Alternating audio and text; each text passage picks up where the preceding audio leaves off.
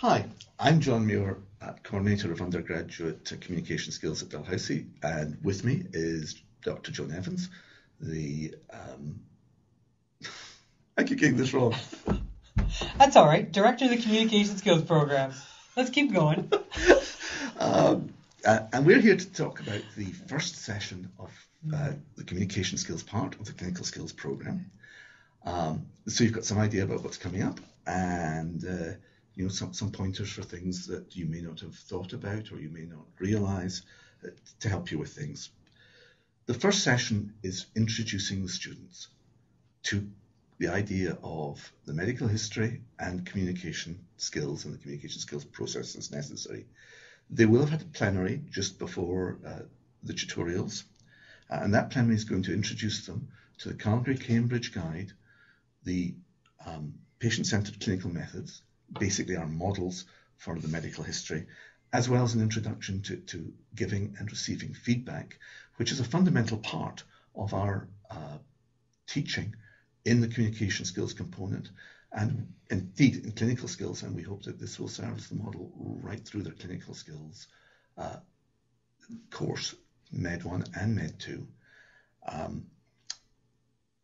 In that session, so they've had a brief piece about Calgary, Cambridge, and we just want to say a few words about Calgary, Cambridge and patient-centred clinical method, Joan, at this point.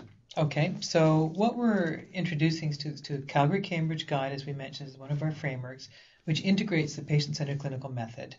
And the patient-centered clinical method is really a very much more exploratory way to work with a patient, to talk with a patient, to elicit information that is more than just the biomedical.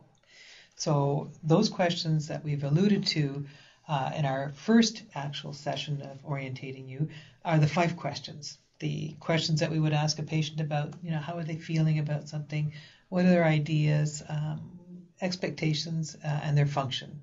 So FIFE, function and expectations of the visit.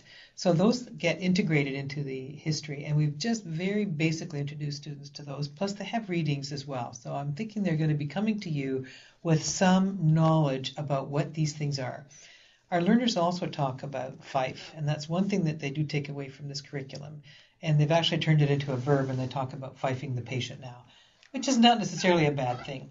But the patient-centered interview then is one that we are encouraging our learners to master, and not initially content. This is a session that talks about only the interview skills. How does one initiate an interview? How does one collect information? How does one, actually close an interview, summarize, develop rapport? The students at this stage may have absolutely no clinical medical knowledge. Mm-hmm. Some may have healthcare backgrounds, nurses, physiotherapists, all sorts of things, and so they may have a lot of content knowledge. But the assumption is that they have no content knowledge. What we're trying to introduce is the process of how you conduct the interview. Exactly, and the process skills are the how-to. How does one ask questions to elicit information accurately, efficiently? So that's what we're really focused on. So this session then is not about content of the history, although, as we've alluded to, most students can't go there anyway, but everybody knows enough to ask questions about, if somebody comes with a headache, when did it start, where is it? But we don't want them to stay there. We want them to move into the more humanistic things that you would want to find out about that person's life. How is it affecting them? What are they thinking about it? So the students will be coming to you in a tutorial group in the Tutor building here after they've had their introductory plenary. Now this session is only done once in the week, so only the Thursday tutors are going to be involved in it, not the Tuesday tutors. So for the tutors for this session, you're going to be the tutors who would be dealing with things on Thursdays. You're going to get in this session only, 8 students rather than 4 students. You're going to get your own 4 students, but you're also going to get 4 students from otherwise the Tuesday sessions. So you'll be in a group of 8, which is a bigger group than we usually use, but for this, that's okay because it works, and it's easier actually on the students because they're not quite so there's more of them. They don't feel quite so threatened. And this is very new for them and makes a lot of anxiety on their part. Yeah. And it really is, this tutorial, which is in 2 hours, is really designed to introduce the student to interviewing an SP. What does it feel like, look like?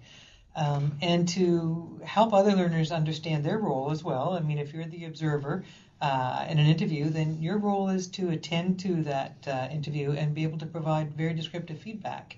And as we mentioned, we've covered what effective feedback skills look like, so that students know that they need to be descriptive and they need to be supportive as well.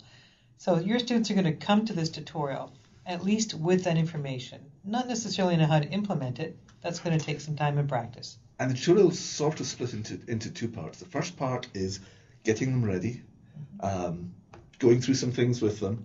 And the second part, there will be an SP. In fact, there'll be an SP for half of that second part, and then a second SP will come in and take over for the second part of the second part. But the first bit is just getting them ready to do an interview. They've never done interviews before. This is the very first time. They are going to have to learn a lot of skills quite fast. One of the exercises that we ask you to do with them is to introduce, to go away for a few minutes in pairs. Each one ask the other about some information, and then the student who's received the information introduces the student who's given them the information. And that's a valuable exercise because they may never have done this before. They may never have thought about this. They may never have had to take on board the information and store it and process it in such a way that they can deliver it back. So it's a useful tool to get them just used to the very start of all of this. It's a great time to do it because you've got 8 students. They may never have met some of those other students before. So it's a perfect time for doing this. And ask your students to just do it in the room. So just to pair off, 2 to 3 minutes is all it takes. But the real learning opportunity here is it's difficult when you've interviewed somebody and you're hearing, a little bit about their life, what's important to them, where they come from, and anything else that the other person chooses to disclose, and then to ask that student to report back to the group what their colleague just said to them. It helps them understand how difficult it can be to actually really be actively listening and then to be able to report back, which is what really the skill is that we're going to be teaching them throughout this entire curriculum. One of the other little exercises in this part of the tutorial that's very valuable to do is get them to, again, pair into students and get them to introduce themselves as they're going to introduce themselves to the first patient that they see. Because they have great problems often doing that. They can waste an awful lot of time later. So it's worth them thinking about it, or at least certainly discussing it around with them as to what they should say, how they should do this. Yeah, and the question that often rises here is, do they introduce themselves by their first name, last name? But they do need to also include their role as a Med 1 student. And the other part of the introduction is how they acknowledge the patient and whether they shake the hand. And the danger, of course, is assuming that you can talk to the patient by calling them by their first name. So these are things that need some kind of discussion because this is an entirely new experience for many of our learners, if not most of them. This may take up the most part of your first hour. You may want to give them a little more information about introducing themselves, doing their introduction, summarizing some questions, and how they end the interview as well. After this piece, the SP is going to arrive, and we're going to ask that one of the students volunteers to interview the SP in front of the group. When they've done that, we'll then ask for feedback. Now, the feedback follows a very specific pattern here. This is feedback with a group of students. It's different from feedback with just 2 students. It's feedback with a group of students where the first person giving feedback on the performance should be the student interviewer. The person who's just done it, how do you feel that went? What went well? Were the things you had problems with? Let's have some feedback. The second piece will be to the standardized patient. How did you feel about that interview? Did you feel that was appropriate? What are the things you liked, disliked, all the rest? And then open it to the rest of the students after the patient has given feedback. And that's because there's now enough information to discuss these things. Your own feedback as the facilitator should come right at the very end, although often you're going to find that you're going to be able to draw out things that you want to say as you're facilitating the discussion from the students, because they're going to bring up a lot of the issues. But there may be issues that don't get brought up at all by the other students, and then those should come later from you. Yeah, and the real temptation here as an expert is to offer a lot of your feedback early and to dominate the conversation. And it's really difficult not to when you know your stuff. So, but what we're going to ask you to do is kind of sit back as much as you can to encourage the learners to offer feedback and work with their comments as much as possible before you have an opportunity to share a lot of your own insights. The cases that the SPs are going to present are going to be very, very simple. Mm-hmm. There is some more depth there. If a student is doing particularly well, there's all sorts of things the SP can come out with, and so they've got depth. But what we're expecting is something very simple. The student may not get very far into the interview before getting into problems, and we tell all students they're welcome to time out, stop the interview, we can discuss it.